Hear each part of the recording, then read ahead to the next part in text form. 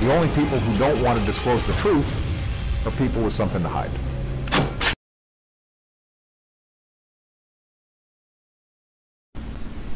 Hello YouTube. Merry Christmas to everyone. This is my Christmas present to the whole United States of America.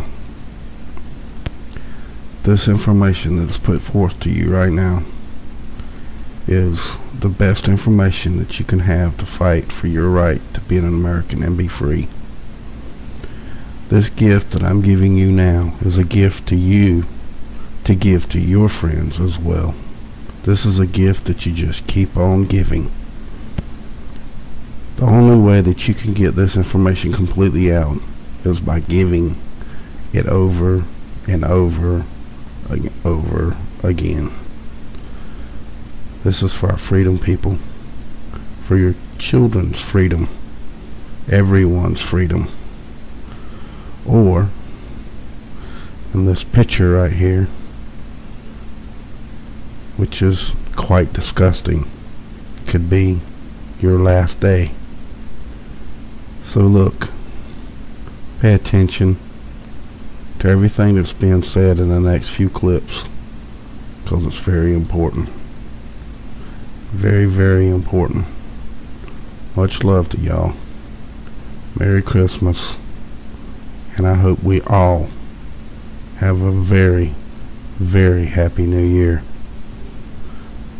Good night, and God bless to all. The First Amendment. Congress shall make no law respecting an establishment of religion or prohibiting the free exercise thereof or abridging the freedom of speech or of the press or of the right of the people peaceably to assemble and to petition the government for a redress of grievances. The Second Amendment. A well-regulated militia being necessary to the security of a free state, the right of the people to keep and bear arms shall not be infringed. The Third Amendment. No soldier shall in time of peace be quartered in any house without the consent of the owner, nor in time of war, but in a manner to be prescribed by law. The Fourth Amendment. Totally eroded under the modern-day system of tyranny. The right of the people to be secure in their persons, houses, papers, and effects against unreasonable searches and seizures shall not be violated, and no warrant shall issue but upon probable cause, supported by oath or affirmation, and particularly describing the place to be searched and the persons or things to be seized. TSA, have you ever read that? Fifth Amendment. No person shall be held to answer for a capital or otherwise infamous crime unless on a presentment or indictment of a grand jury, except in cases arising in the land or naval forces or in the militia when in actual service in time of war or public danger. Nor shall any person be subjected for the same offense to be twice put in jeopardy of life or limb, nor shall be compelled in any criminal case to be a witness against himself, nor to be deprived of life, liberty, or property without due process of law, nor shall private property be taken for public use without just compensation. Sixth Amendment. In all criminal prosecutions, the accused shall enjoy the right to a speedy and public trial by an impartial jury of the state and district wherein the crime shall have been committed, which district shall have been previously ascertained by law, and to be informed of the nature and cause of the accusation, to be confronted with the witnesses against him, to have compulsory process for obtaining witnesses in his favor, and to have the assistance of counsel for his defense.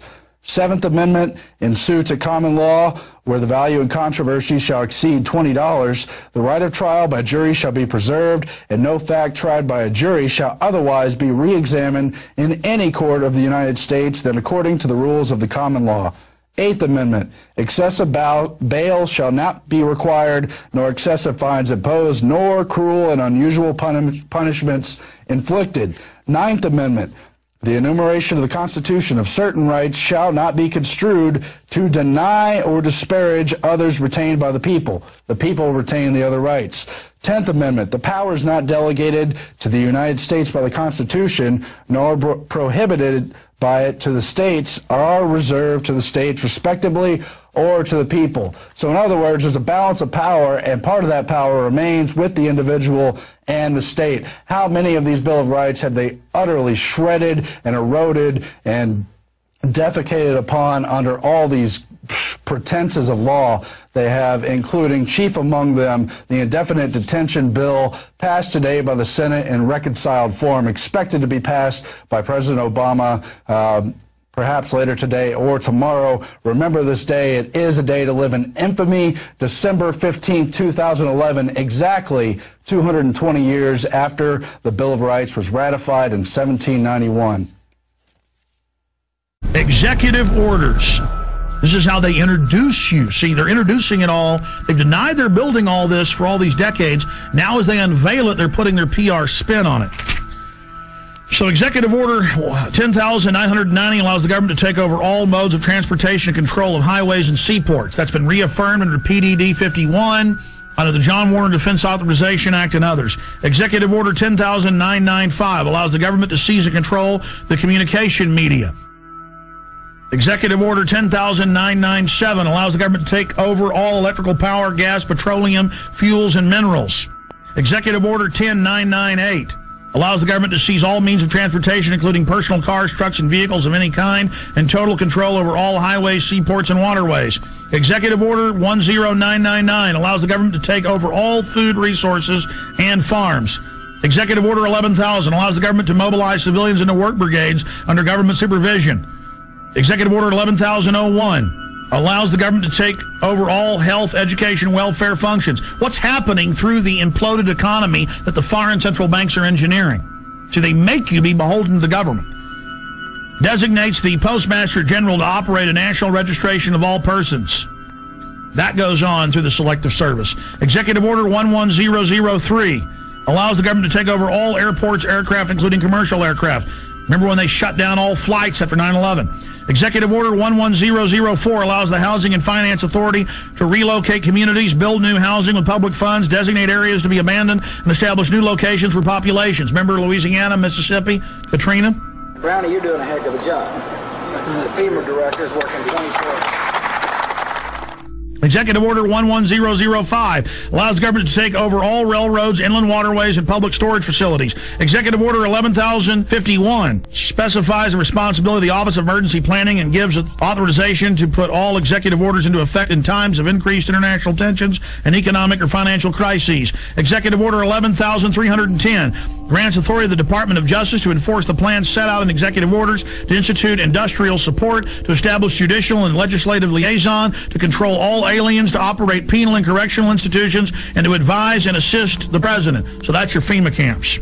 Executive Order 11,049 assigns emergency preparedness functions to federal departments and agencies, consolidating 21 operational executive orders issued at 15-year period. Executive Order 11,921 allows the Federal Emergency Preparedness Agency to develop plans to establish control over the mechanisms of production and distribution of energy sources, wage, salaries, credit, and the flow of money in U.S. financial institution in any undefined national emergency. It also provides that when a state of emergency is declared by the President, Congress cannot review the action for 6 months. PDD 51 says never. In history, there are events which stand as milestones, marking points of no return. Usually, however, such moments are only visible in hindsight. The Enabling Act passed by Hitler in 1933, followed by the Reichstag Fire Decree, were passed in Germany with little resistance and without public outcry. And even though those laws nullified the German Constitution and handed the power of life and death over all German citizens to one man, no one noticed that the line had been crossed. No one expected the chain of events which were destined to unfold. No one understood that Germany had already passed the point of no return. On December 15, 2011, on the 220-year anniversary of the ratification of the Bill of Rights, the U.S. Senate passed the National Defense Authorization Act of 2012. The bill officially gives the military the right to arrest anyone, U.S. citizen or otherwise, and to hold them indefinitely without trial. And since the government will not be required to produce one shred of evidence to support its claims, a mere accusation of belligerent activities is now all that is needed to declare you an enemy combatant and to make you disappear forever. You might hope that such powers will never be used, but history consistently proves otherwise. Throughout history, it has been the norm for political dissidents to be imprisoned and executed without due process. Throughout history, it has been the norm for political opponents to be taken from their homes in the middle of the night on charges of treason. When a government assigns itself the power to imprison and kill without trial, its motives are always the same. The United States is not an exception. If there was any lingering shadow of doubt in your mind that we have passed the point of no return, it should be gone now. If it isn't, then you aren't paying attention. We are in the 11th hour. We are witnessing the final stages of the police state falling into place. The stage is set, and we have very little time to influence the events that are headed our way. Right now, we must form a coalition across the left and the right. We must set aside our petty differences, no matter how important we think those differences are. We must unify against our common enemy. Our government has become a mere figurehead to the real powers that be. The Congress, the Senate, the executive branch do not represent our interest. They are bought and paid for. They are corrupt beyond all repair, and they deserve nothing less than to be arrested and tried for high treason. We the people have the power to take them down. It's in our hands right now. The government's power is derived solely from our obedience. Its wealth is derived solely from our labor. Its strength is actually our strength. Take it back from them. If in one unified strike we withdraw our money from the banks which have gorged on taxpayer dollars and cut off all payments, credit cards, loans, and taxes, if we refuse them our obedience and our labor and stand in defiance with clear intent, we will bring the machine to its knees. But we can only achieve this if we look past the artificial dividing line of left and right and act in unison as one people, as one nation, indivisible and focused on our goal. We must mobilize as if our lives and our children's lives depended on it, because they do. This is the 11th hour. And when they say, I want my lawyer, you tell them, shut up. Your time is Don't get a expired. lawyer. You're an enemy combatant. Want my lawyer, you tell them, shut up. Your time is Don't get a expired. lawyer. You're an enemy combatant.